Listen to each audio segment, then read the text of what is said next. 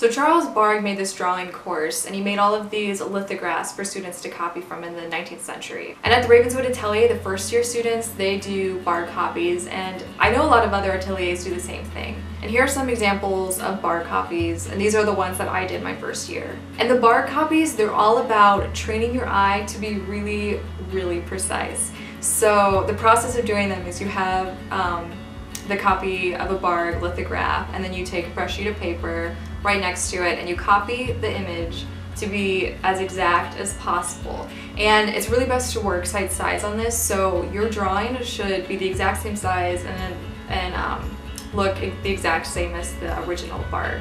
And like I said, it's really all about precision, so you're trying to get the exact same shapes, the exact same line qualities, transitions, and values. And also learning how to control your hand and arm to be doing what you want it to do. I remember when I first started out, just the hand-eye coordination was really challenging just to get it really precise. And I know you can go out on Amazon and get the Bargue drawing course book and do it on your own.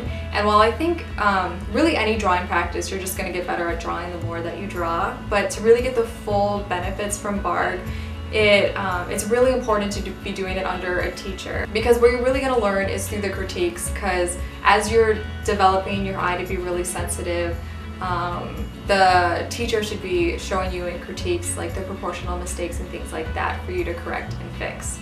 And so it's really in the critiques that you're going to be learning a lot. And Bargue drawings, they're really challenging.